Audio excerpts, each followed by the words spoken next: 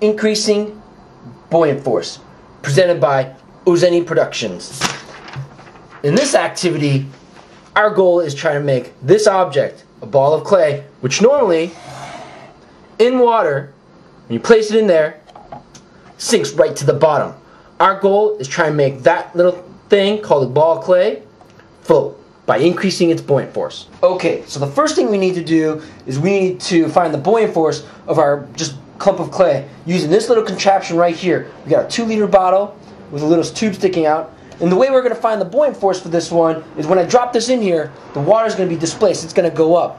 And what this styrofoam cup is going to do is it's going to catch the water displaced. And then later, using this trusty little scale here, we're going to weigh our water displaced and find a buoyant force. So here we go.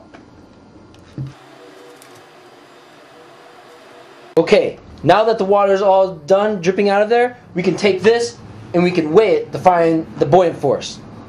Now as you can see from right here, 74.28 grams is our buoyant force of that clay. Now our next goal, after we found the buoyant force of our clay, was trying to figure out, what can we do to this clay to figure out how to increase its buoyant force? Now after trying to do several different types of shapes, we later learned, bam! A bowl shape really worked. Because if you put it in water,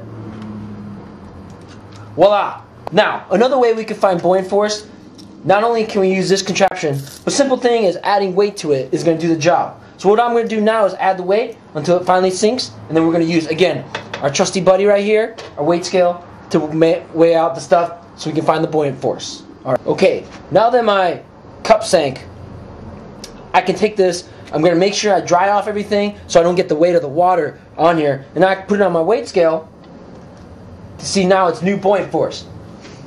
Look at that, 153.45 grams. We were successful. We were able to create something, take the same exact clump of clay and turn that into a more buoyant force that can float. Now that we figured out, hey, a bowl shape works, that can increase the buoyant force, we're left with another challenge. Now how can we take this and make even more of a buoyant force? So we left out, had a challenge, tried a few shapes, and this is what we realized. We came up with something like this.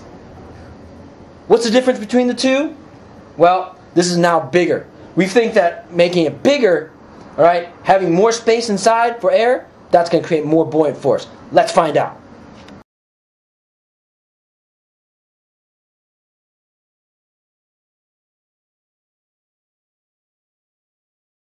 Now that I got the bowl out of there, made sure I dried all the pennies to make sure that there would be no water weight to it. I put it on the scale.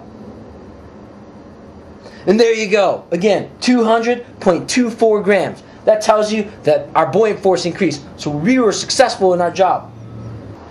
So, in conclusion, we can say that to increase the buoyant force of our clay, all you have to do is first make a container. Okay? Have it filled with air. And to increase the buoyant force even more than that, you got to make it bigger. Make that container as big as possible, and there you go. You have just now increased the buoyant force. Thank you very much. This is Mr. Ozeni's production.